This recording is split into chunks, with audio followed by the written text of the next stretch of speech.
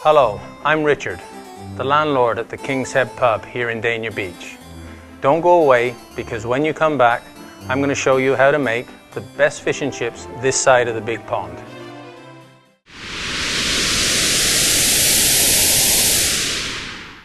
Welcome back. I'm Richard, the landlord of the Kingshead pub here in Dania Beach. Today we're going to make the best fish and chips this side of the big pond.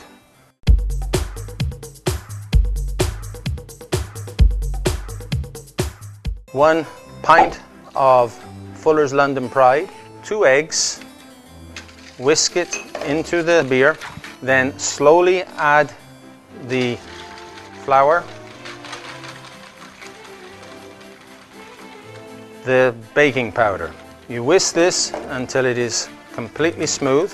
Here I have a center cut cod loin which has already been previously cut in half.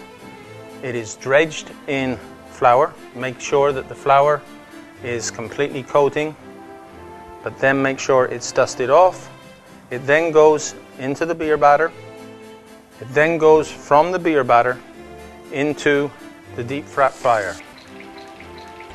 While the fish is cooking, we're going to go ahead and make the tartare sauce. Worcestershire sauce, Gordon's mustard, sweet relish, parsley, garlic, chopped onions, the mayonnaise, and we mix these ingredients together.